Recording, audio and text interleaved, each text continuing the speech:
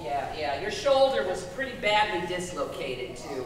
That was stubborn, but I finally popped it back in. Misery is based on the Stephen King novel, and then there was also the famous film with Kathy Bates and James Caan from, I guess, in the 80s it was produced or created. It's a hostage. Misery is a hostage story.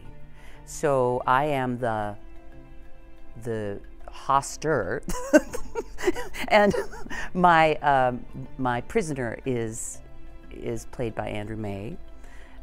It's also a monster story, I think.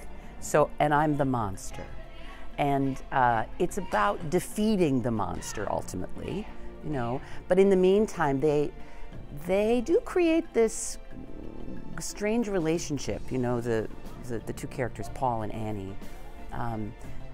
They become a sort of weird team, a writing team. Paul is a novelist in the story, and I'm his #1 fan. This is not a time for jokes. This play is, it is the basic story of the book and of the film, but it's a little different as well. It doesn't include as much of the history. Of course, it's, you know, two and a half hours long, so it's not going to include all of the stuff that the novel has.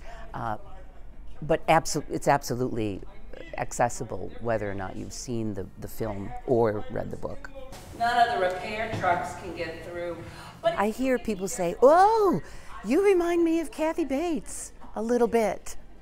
And I'm always a little disappointed, actually, when people recognize me after the show, because I like to think I'm a little better looking than the character that I play with my gross wig and my bags under my eyes and stuff. But they sometimes recognize me, and I'm like, oh, great.